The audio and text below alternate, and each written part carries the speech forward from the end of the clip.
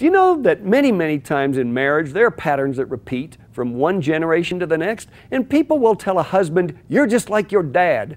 Or people will tell a wife, "You're just like your mom." Or people from their family in the past. How does that happen? You know, there's a powerful, compelling factor that causes people to repeat patterns from one generation to the next. Let me just give you a real simple example. Suppose there's a young man growing up who has a very overweight, obese mother. And in his heart, he judges her and rejects her. Do you know that judgment creates a mechanism deep on the inside that causes a person to repeat in their own life or potentially in the life of their marriage partner the very thing they hated and judged in a mother or a father? So because this judgment is there, this man makes a vow in his heart, "I will never marry a woman who is fat or overweight like my mother." So he meets a young woman who has a beautiful figure, not at all overweight, falls in love and marries her. Now suppose this young woman that he married grew up with a hypercritical father. And in her heart, she judged her dad and vowed, "I'll never marry a man like my dad who just criticizes me, criticizes my mom all the time." And so the young man she married was exactly not like her dad, accepting, loving, kind, not critical.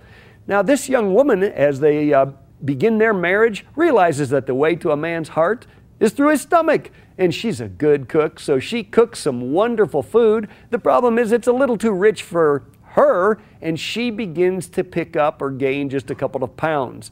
Now, when she gains a couple of pounds, what do you think that does to her husband? Because he has this image in his heart of his mother, and without realizing it, he's seeing his wife through the lenses or the glasses of his mother. She picks up a couple pounds, and in him, red flags, alarms, warning horns go off, and he thinks, uh-oh, she's starting to gain weight. She could end up just like my mother. So he says to her, "Honey, you know, a health club opened up down the street. Wouldn't it be great to join it and we can both get some exercise?" Now, how does she hear that? Because she has a judgment in her heart toward her dad. She sees her husband through the glasses or the lenses of the image in her heart of her father, and that sets off red flags, warning horns, sirens, and bells for her. Uh-oh, my husband's beginning to criticize me just like my dad did.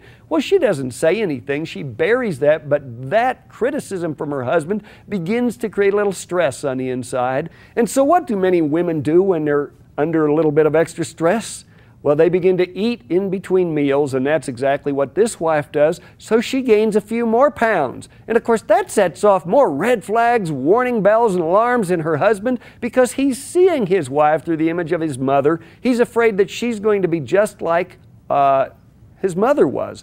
He thinks the subtle approach didn't work. I've got to be a little more direct, and he says, "Honey, you know, your figure is really important to me, and I notice you've picked up a few pounds recently.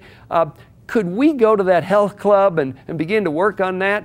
Now that really wounds her because she's hearing that through the image of criticism and judgment in her heart through the image of her father.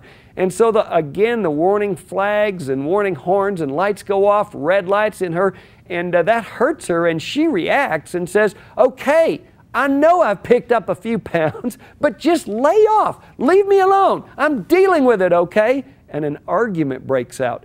If somebody doesn't understand what is driving this dynamic in that marriage, do you know it won't be but a few months and we will end up in that marriage with a very overweight, obese wife and a very critical husband, and neither of them started out that way. Do you know, it's amazing. There's a seed in the heart of this wife that's driving criticism in her husband, and a seed in the heart of this husband that is driving overeating in his wife, and neither of them know about it. You know, there's a way to completely dismantle that and disarm that so that it doesn't function. If you're relating to anything like that in your marriage, you might want to have a look at some of the resources on www.familyfoundations.com. You can learn how to actually break that cycle in your own marriage so it doesn't continue.